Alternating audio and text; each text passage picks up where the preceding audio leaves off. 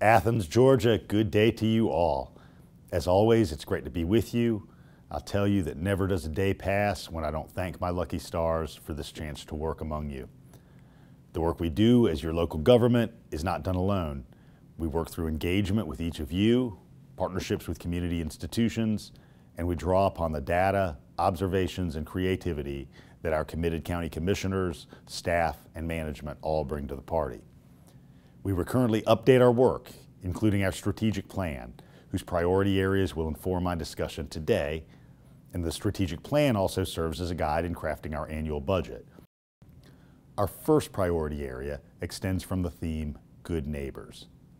It includes a multi-year expansion of our emergency medical services work through the fire department.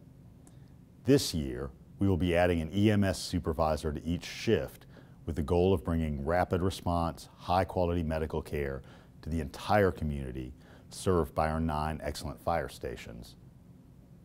We also continue to emphasize a range of efforts at crime reduction. While any one episode of violence in the community is one too many, and there were a couple of specific areas of rises in crime in 2021 and 22, we've maintained a strong handle on community safety. While similarly situated peer communities across Georgia saw dramatic spikes in murders in the last 3 years, we have not had more than half a dozen murders a year in 2020, 2021, or 2022. Overall, a resident of Athens is less than half as likely to experience a crime today than was true in 1995. This is to the great credit of our well-trained, committed police department and to so many others working to keep our community safe. Our Good Neighbors work also includes those with whom we would extend our reach into the community. The Neighborhood Leaders Program via a partnership with Family Connection Communities and Schools of Athens, as well as through our own Inclusion Office, where we welcomed Dr. Remy Epps as new Inclusion Officer this year. A closely related goal area is that where we seek to close gaps that exist among residents in Athens. We recognize that many of these gaps have existed since this became a place called Athens, but we have a strong motivation to do everything we can to narrow them. This includes enhanced youth development services.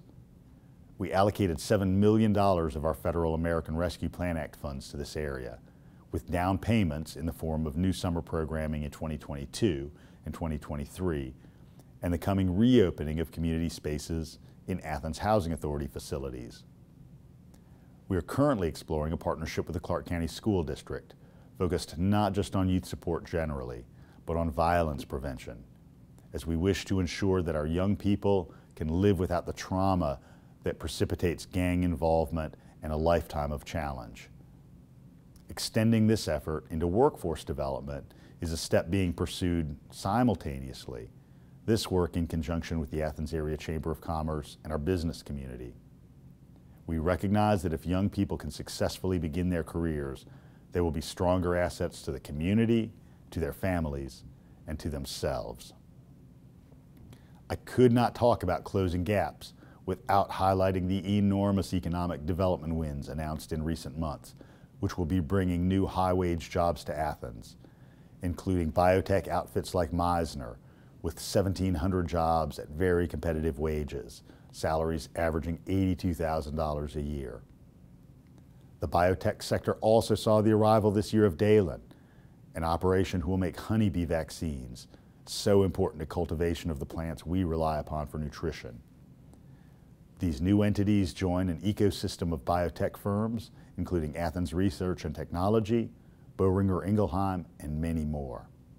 Our creative economy also saw a boost this year with the opening of the Athena Film Studio, and has been further supported by a newly created position in our Economic Development Department to support small, creative, women-owned, and minority-owned businesses.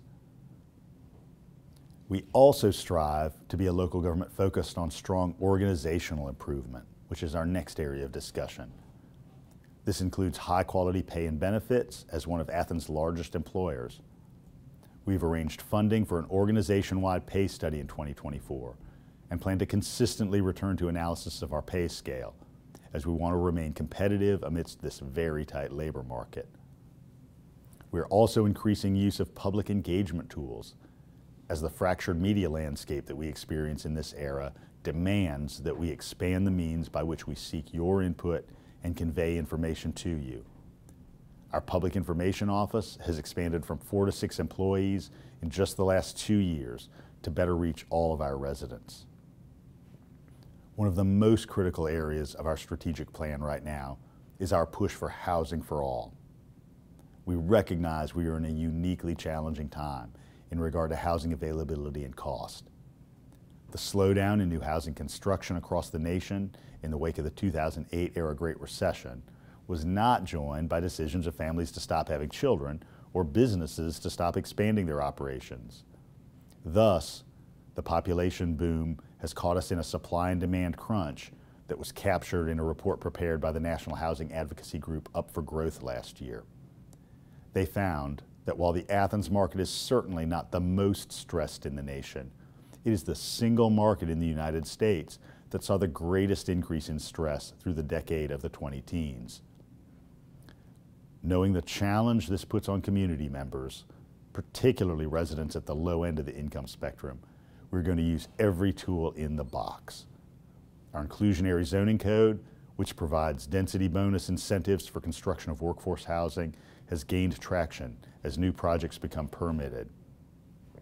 Also, our tax allocation district program, which allows newly generated tax dollars to support community goals such as housing and redevelopment projects, is also up and running. We don't like to start with any small opportunities when we kick something off, so we began use of our TAD program with what could be Athens' largest development project ever, the redevelopment of the Georgia Square Mall, likely to clock in at more than $500 million of new investment here in Athens.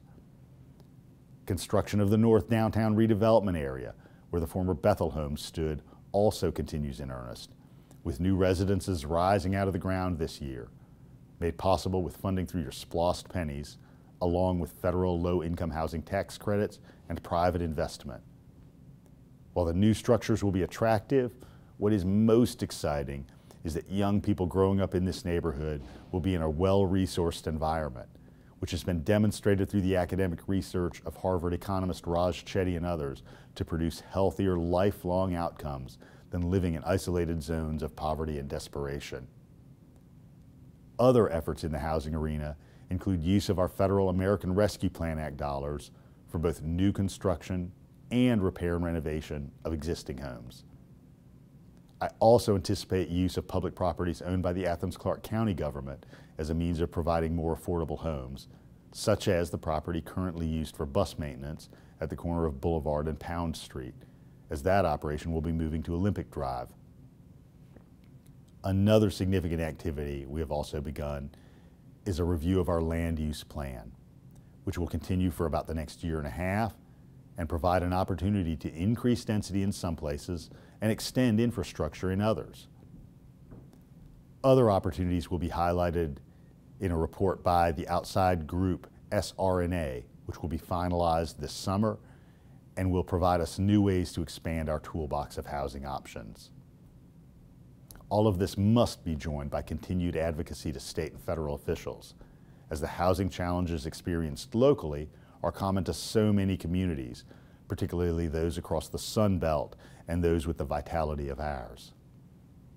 Of course, the most challenging end of the housing crisis is the presence of the homeless population in Athens. Some of these individuals are visible, with people lined up for shelter or food at Bigger Vision or Sparrow's Nest, but many are invisible, families and children living in cars or doubled up on the floor of others' homes.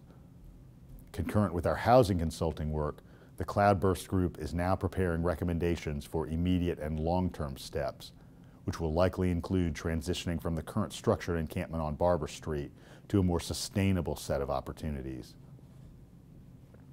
I want to turn now to a number of public infrastructure projects that are moving forward as we speak. Not the least of these is the construction underway at the Classic Center Arena. As a music fan and parent to a baseball fanatic, every time I visit another community, I'm reminded of how fortunate we are to have a high-quality performance and convention center in the heart of downtown Athens, with hotels, restaurants, and entertainment all just footsteps away. The arena will be the center of a new district extending along the North Oconee River, bringing new energy to the bones of the former rail yard and manufacturing center that sat there a century ago. We are also continuing judicial facility planning with the intent to construct a new courthouse and backfill the existing courthouse with the array of county offices now spread among several buildings, so that you will be able to get a building permit, explore property records, and get your business occupation license all under one roof. Cost escalation over the last 3 years has made this a challenging project, but I have every confidence that we will find a way to create a home for a world-class service delivery center that will serve you for decades into the future. Location selection for the East Side Library, along with a new youth development facility on the East Side, are also now underway. And I'm very excited that we'll have new opportunities proximate to students at Cedar Shoals High School, Hillsman Middle School, Gaines Elementary, and for thousands of East Side residents. Park improvements are underway right now at Bishop Park and Memorial Park, and new investment at Holland Park in Beach Haven will soon follow. All of these facilities I mentioned will be integrated into our 100% clean and renewable energy plan, including a very large solar array at the Classic Center. This sustainability work will extend beyond our own facilities and include a community energy program to ensure that older homes have ideal weatherization. Our goal is that all of our facilities are supported with clean energy by 2035 and that the entire community is similarly situated by 2050. The final area in our strategic plan that I'll address is safely moving around Athens. This year, we launched a Vision Zero office within our Transportation and Public Works Department. This office is focused on our belief that the only acceptable number of roadway deaths and severe accidents is none. We are obviously not there, but we will continue to evaluate roadways, intersections, and bike and pedestrian projects to create the safest community possible. Our work in this area includes many partnerships with our friends at the Georgia Department of Transportation. The reconstruction of the interchange at Lexington Highway and the Highway 10 loop will be wrapping in the next year and provide a much smoother passage to the east side. The upgrade at Atlanta Highway and the loop will start this year, replacing the aging bridge over the loop so that residents on either side can move more easily east and west. We are also in the planning stages of the roundabout at West Broad Street and Hancock Avenue, along with roundabouts along Chase Street near the loop. Our transit plan update is also now underway and will include hubs on both the east and west sides of town to extend service to more residents. At the same time, there's regional planning for a bus connection from downtown Athens along Highway 316 to the Chamblee-MARTA station, which would allow students, commuters, and travelers easy access to their homes, businesses, entertainment, and the Hartsfield-Jackson Airport.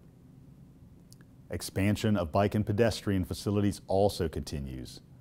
Upcoming sidewalks and paths include ones along Lexington Road and Mitchell Bridge Road, along with many other locations. I encourage all of you to enjoy the new North Oconee River Greenway segment adjacent to the Oconee Hills Cemetery. In the next 3 years, the Oconee Street Bridge over the river will be replaced, allowing direct access between the Greenway trails south of Highway 78 into Dudley Park and to destinations northward and eastward, including the gorgeous new Firefly Trail Bridge over Trail Creek that just opened recently. This is part of a series of physical connections throughout Athens that mirrors the social and economic connections that we are also striving to make. Just as a ribbon of concrete from downtown Athens to Winterville provides recreation and access to nature, it also provides a space for us to connect with each other. These individual connections are such an important asset in the life of this community. So once again, I thank each of you for your ongoing contributions. Be well, and please continue to let us know how we can support the Athens community in even stronger fashion.